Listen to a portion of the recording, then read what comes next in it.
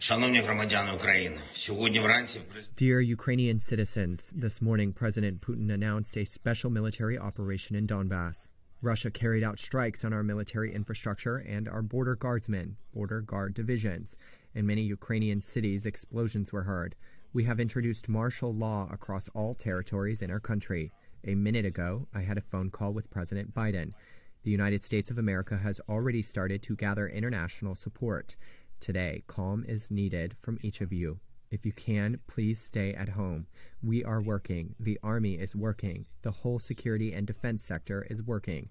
I will be in constant contact with you. So will the National Security and Defense Council of Ukraine and the Cabinet of Ministers of Ukraine, too.